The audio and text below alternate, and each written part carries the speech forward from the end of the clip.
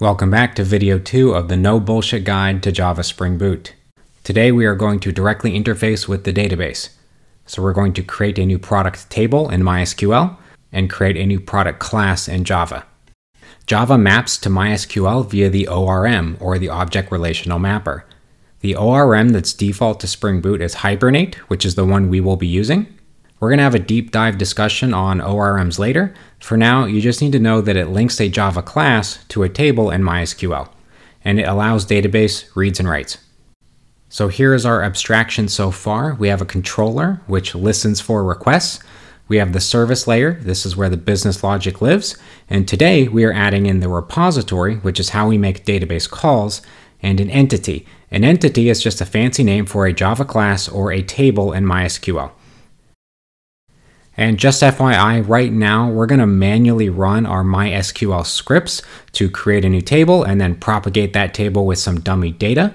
There is a way for Spring Boot to automatically generate the MySQL query and run it. We're going to cover this later. We need to do it manually first to understand what it's actually doing. Okay, let's organize our code a little bit better. Within the product folder, we're going to create a new package called services and move all of our services in there.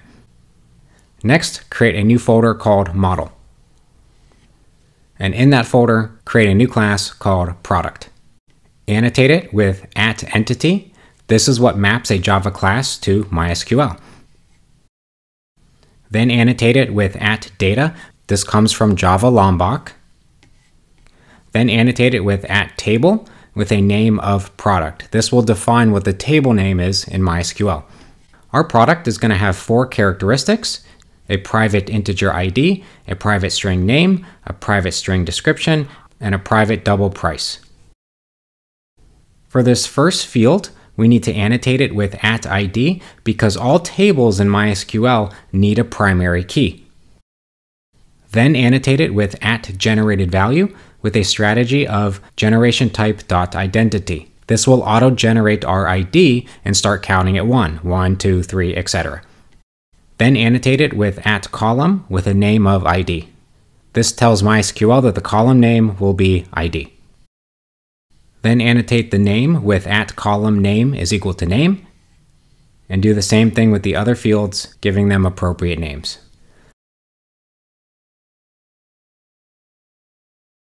Okay, next up, create a new interface called a product repository. We're going to annotate it with @repository, which tells Spring Boot that this is a repository for the database. It is going to extend JPA repository, angle brackets, with the entity type of product and a primary key of integer. This gives us access to some free methods. Next, let's make our way over to the GetProductService. And one way we could do this is use the @autowired annotation for dependency injection, and then use field injection with private product repository of product repository, which we can then reference below. Product repository.findAll, and this is one of the free methods that was given to us. This returns a list of product. So now we can just directly return that in the body. And then remember to update your types. So this is no longer a string. This is a product. And the same thing down here. And then you have to do the same thing over on the controller as well. So this will work, but we're going to go ahead and replace the field injection with constructor injection. So this will be the last time that we use field injection. We're going to do it the right way from now on.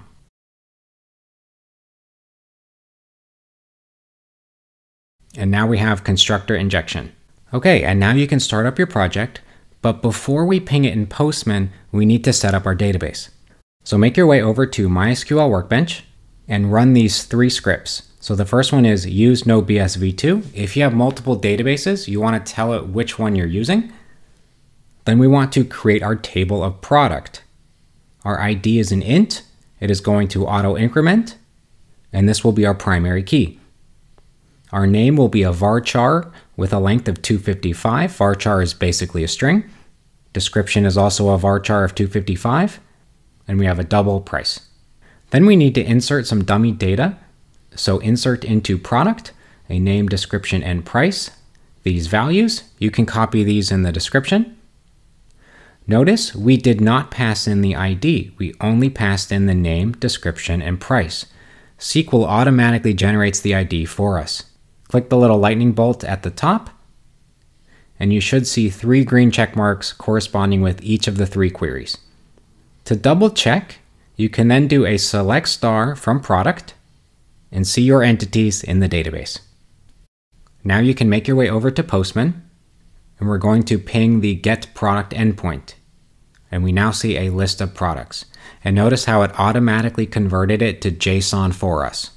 Now, one thing I would like to change, technically this was not GetProduct, this was get all of the products. So I'm going to rename my method to GetProducts and my service class to GetProductService.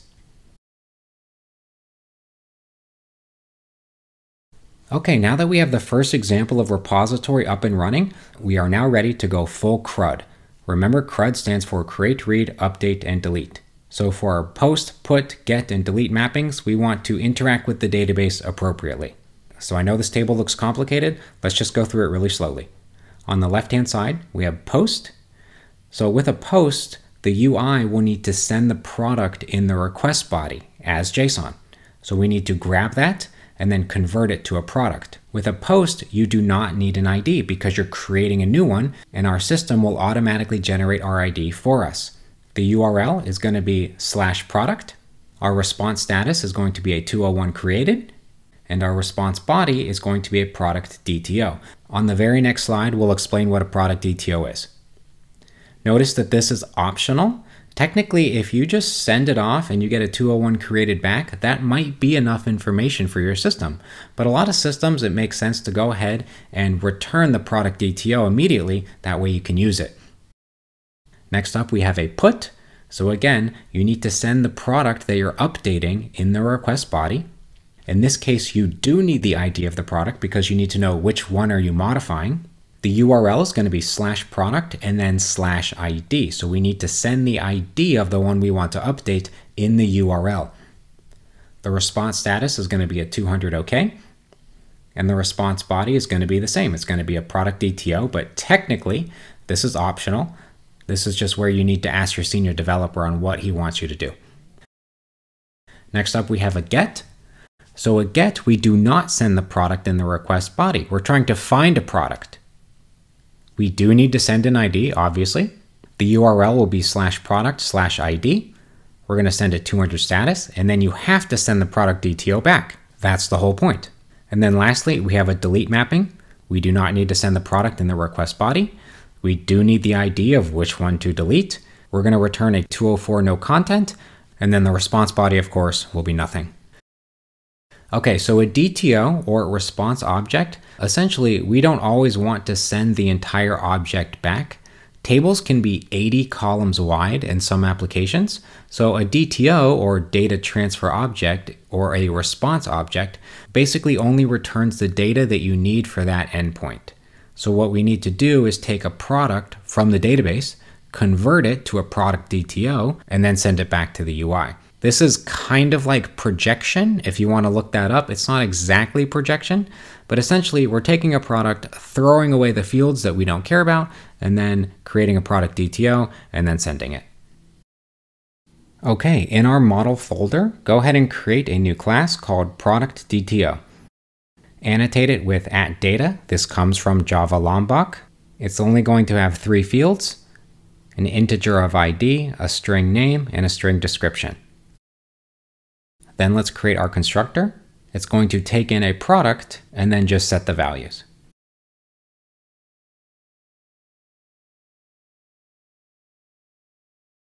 Go to your controller, and we're going to work on these endpoints one by one. So our create product endpoint, we need to get the product in the form of JSON. So we use @requestBody, product, and then we're going to pass the product into the execute method.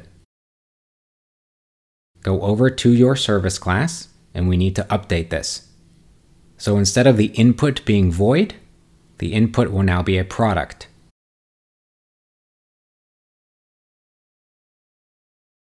Instead of the output being a string, the output will now be a product DTO.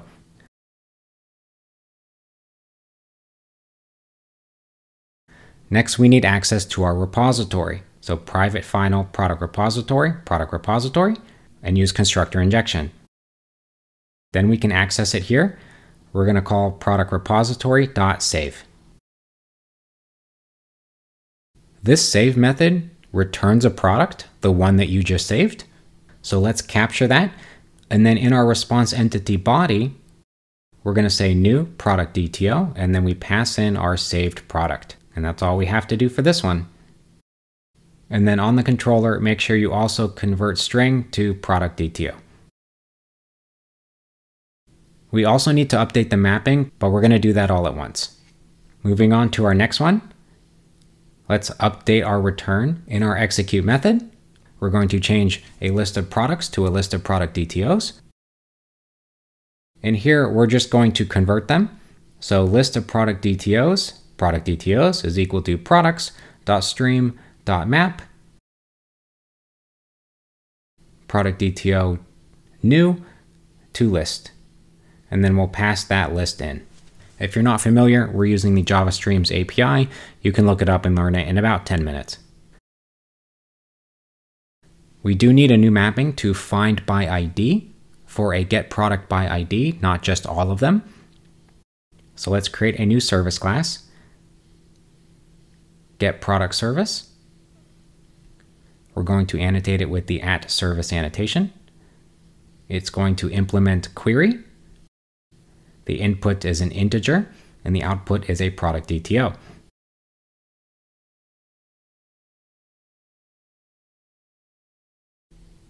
Inject your product repository using constructor injection.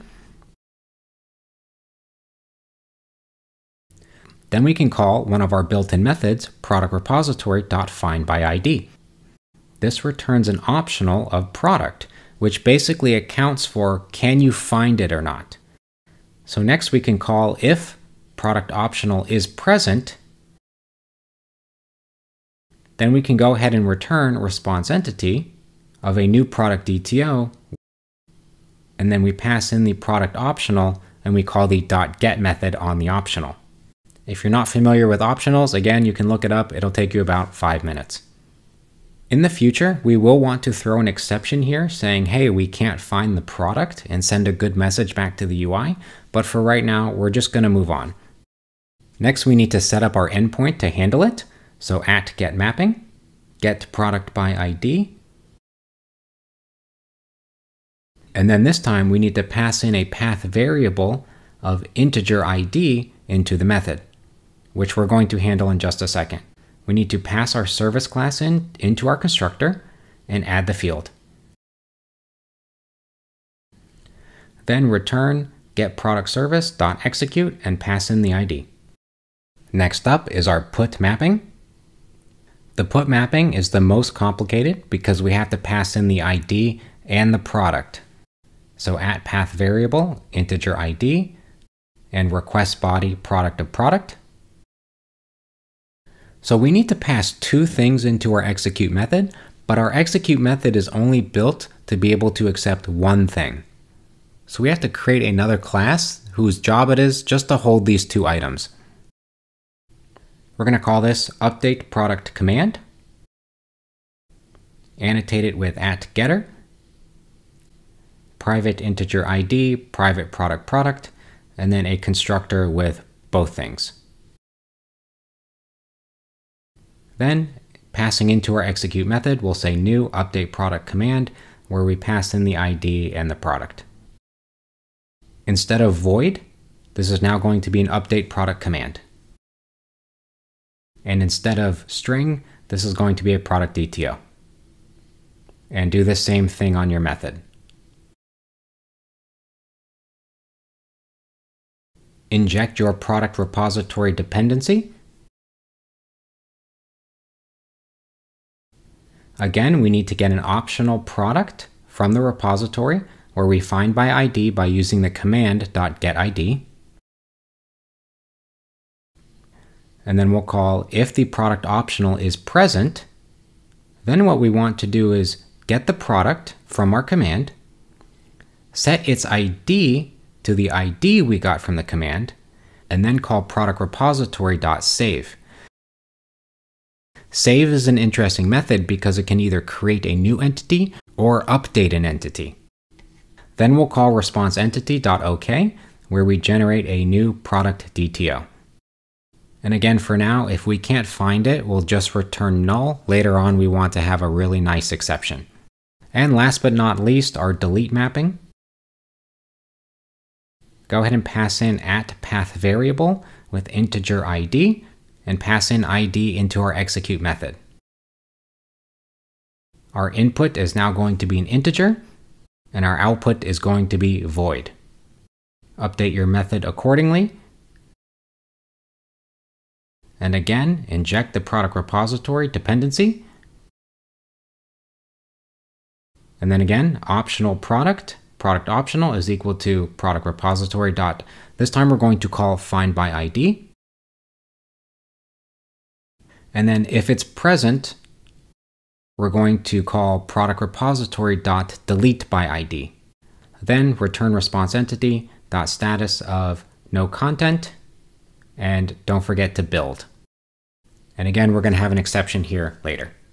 The last thing we need to do is update our endpoints to include the URL. So let's do these all together. So delete will be /product/ID in squirrely braces. And this is very important. ID on line 63 must match ID on line 64 exactly. Put mapping will have the same format. Our getProduct mapping will also have the same format. We'll change the get mapping for all products to just /products. And then our post mapping can be just /product. Okay, go ahead and start up your project. Making our way over to Postman, let's create a new endpoint. This will be our getProduct endpoint. And then let's go one by one and update and then ping each endpoint. So for our post mapping, it's going to be /product. And then in the body, go ahead and click raw and make sure it says JSON. Then add in some squirrely braces with a name, description, and price. When we click send, it sends us back a product DTO. So it didn't send us back the price, good, and it generated an ID for us. For our get products request, go ahead and add in /products and send, and you can see all of them were returned. For get product, I can do /product/1, and it sends me just the first one. If I type in one that doesn't exist, it just sends me back nothing, which again, we need to fix this in the future. For our put, we're going to do the same thing we did with post, except we're going to have an ID in the URL, and then also click raw, and then send the same JSON. And you can see that it was updated. Lastly, for our delete mapping, you can say /product/1, and it sends us back a 204 no content. And then if I do a get all, you can see that number 1 was in fact deleted. I also like to check in MySQL to make sure everything worked appropriately. So if I do a select star from product, I can see that I now have IDs 2, 3, and 4 with the updated values, and I can see that ID number 1 was deleted.